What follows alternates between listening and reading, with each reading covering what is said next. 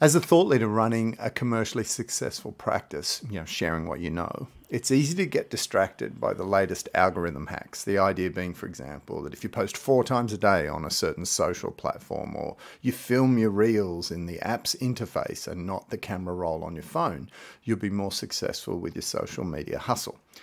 What I believe is that you might be a little better at playing the game that each platform wants to reward you for, but it won't make you more commercially successful as an expert.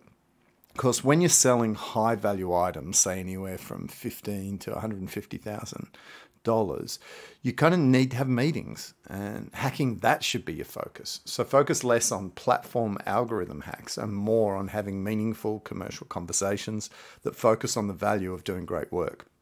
The platform hacks are a distraction from the real work, connecting with others and talking about how you can help them progress their goals.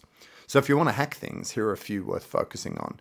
Why don't you hack your reluctance to meet people and have future-oriented conversations? I'm not saying you do, but that's a potential hack.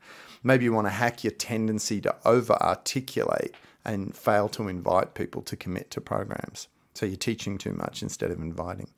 Maybe you want to hack your fear of public speaking. A great thought leaders practice has at the speary, pointy end of the practice speaking and publishing, which leads us to maybe you want to hack the undermining belief that all books have been written and yours wouldn't add value to the world. That's just not true.